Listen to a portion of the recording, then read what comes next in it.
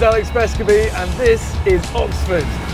Beautiful vintage Land Rover that was the first car in history to drive all the way from here in London to Singapore 64 years ago in 1955. Oxford's been lovingly restored and she's just days away from being shipped all the way back to Singapore so that we can start our overland journey and drive her back here to London.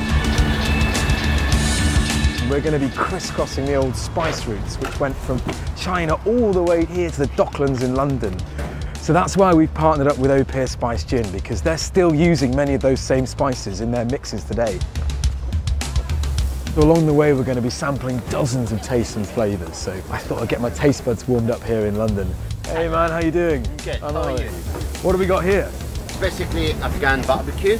So what kind of spices have you got? The black pepper yogurt, paprika, coriander, lime juice.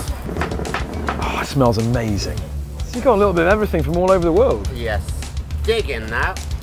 You've got pepper and the yogurt, a whole bunch of flavours in there. That's fantastic.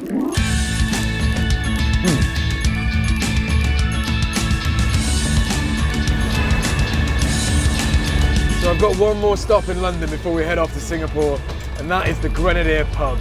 The pub that the first overlanders set off from in this car in 1955. Cheers.